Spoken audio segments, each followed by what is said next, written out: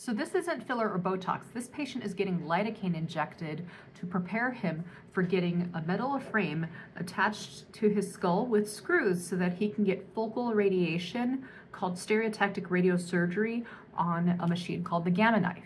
Dr. Liz Zhang-Velten, your friendly board-certified radiation oncologist here. Gamma knife with a head frame is the traditional way that focal radiation to brain metastases was delivered for decades.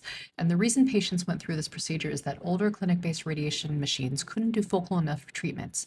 In contrast, Gamma knife focuses about 200 intersecting tiny beams of radiation to each brain metastasis so they can get a high dose of very focused radiation while minimizing dose to the surrounding brain tissue. Studies have shown that focal radiation with Gamma knife was far better for preserving memory as compared to the historical alternative whole brain radiation.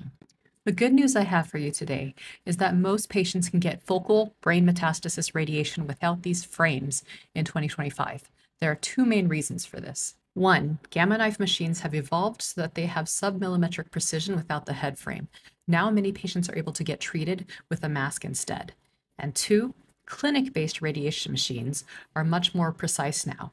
Stereotactic radiosurgery can now be done on a linear accelerator, and it can even be performed with an open-faced mask with the help of surface-guided radiation therapy. It's hard to imagine something more scary than being told that you have cancer in your brain that has to be treated with radiation. But I hope that the information in this video and on my channel in general helps to make the process a little less scary.